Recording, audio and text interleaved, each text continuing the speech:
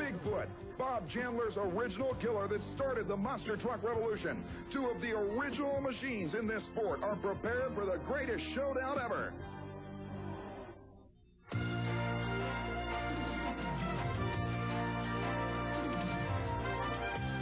ESPN, the world leader in motorsports coverage, presents Speed World. Welcome, everybody, to Tampa Stadium in Tampa, Florida. I'm Brett Kepner, and in just moments, we'll be getting underway with one of the most incredible super truck shootouts ever. Bigfoot, Barefoot, Gravedigger, Equalizer, all in competition for the ultimate King of the Hill battle. Hello, everyone. I'm Chris Chapman at the Spectrum in Philadelphia. The fans are filing in right now where they're going to see some of the most awesome two-wheel drive pulling competition in the world. We're going to see two family teams, the Sullivans and the McPhersons. There's going to be 4 drivers, and they're going to battle it out for the title of Family Champ.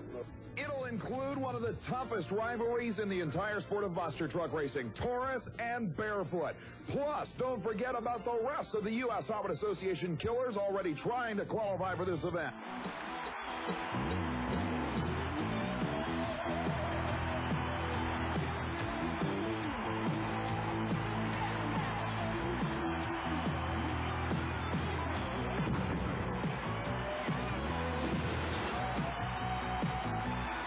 Welcome to the 1991 Monster Truck Challenge Series.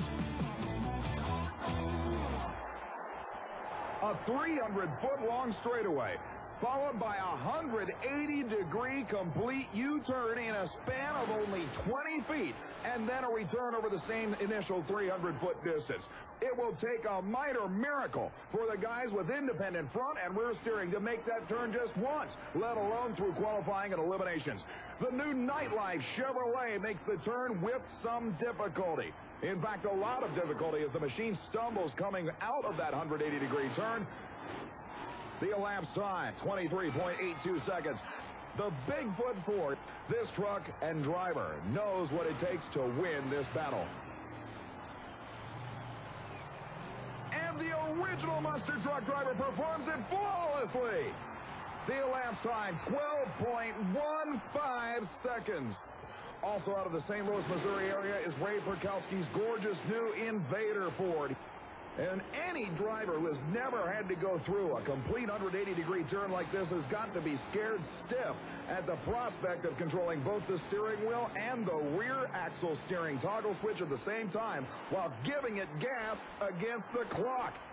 19.70 seconds. The first time ever that Dennis Anderson has brought the incredible Gravedigger Chevrolet to Tampa, Florida, inside Tampa Stadium, and they love every minute of it.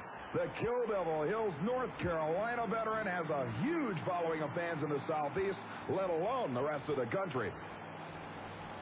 Problems on the first set of crush cars. Anderson is having a dismal time. Something goes away in the drivetrain or transmission. Ron Dennis and the no-problem Ford Bronco pulls to the starting line. We asked Ron who he thought was going to be the toughest to run against tonight. All 8 of them, they're going to be tough. I mean, all 8 of us are in the top trucks in the country, so it's anybody's ball game, but I'm going to win. I hope, yes. Well, you've already seen Ron Dennis win one event on Super Tracks this year. It was in the state of Florida. Maybe that's a good sign. He takes the no-problem Bronco around the turn very nicely. Still, you can see him cranking the wheel in the cockpit. There's a tremendous amount of physical effort. 17.59 seconds. But here's the Big Blue Chevy, the man who has one of the toughest rivalries going with both Bigfoot and the Taurus team. It's Fred Schaefer's Illinois-based Barefoot supercharged Chevy. Absolutely picture perfect. 12.09 seconds. Jack Wilman Jr. at the wheel of Taurus leaves the line and heads for the turn. Another picture-perfect turnaround. A nosedive at the finish line. 12.78 seconds.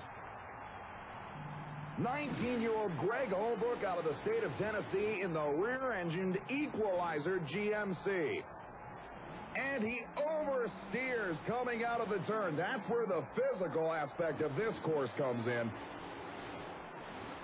The elapsed time, 15.16 seconds for the kid. So Barefoot ends up the winner of the first half of the battle, but with Bigfoot only 0.06 of a second behind and Taurus almost as close. Don't you dare go away.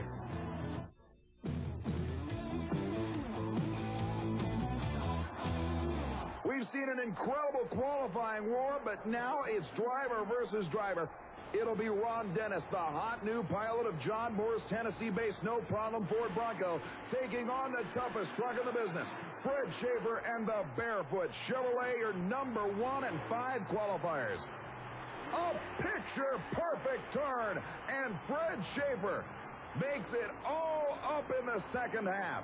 Dennis got the whole shot, but Schaefer was able to negotiate that awesome spinning turn. That will bring out certainly one of the crowd favorites, the incredible gravedigger of Dennis Anderson and the Taurus Chevrolet. Anderson sideways almost misses the turn entirely. And it's Willman that pulls off the turn immaculately. And the Taurus Chevrolet goes to round number 2. The brand new 1991 Ford of St. Louis's Ray Perkowski will take on the Ford that made St. Louis famous. Bob Chandler's incredible Bigfoot with the number 1 team driver, Jim Kramer, behind the wheel.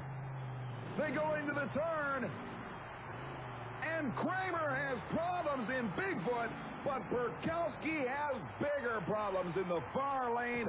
Kramer actually stumbled coming out of the turn. Perkowski's Invader actually lost fire in the middle of it. We have just received word that apparently the Equalizer Chevrolet suffered damage during its qualifying run, and that means a dream come true for first-year campaigner Smozak in the Nightlife Chevrolet. He will get a free ride, a single run into the semifinal round with the likes of Bigfoot, Barefoot, and Taurus. Having recently purchased this truck from the Wyzoric Racing Team, the new owner of the Nightlife Chevrolet will put it right into the Final Four of his first major U.S. Hot Rod Association Championship event. And he just eases it through the paces to move into the semifinal round. But you want to talk about a war? He's got to take on the Bigfoot Ford. When we return, the Final Four do battle in Tampa. Don't you dare go away.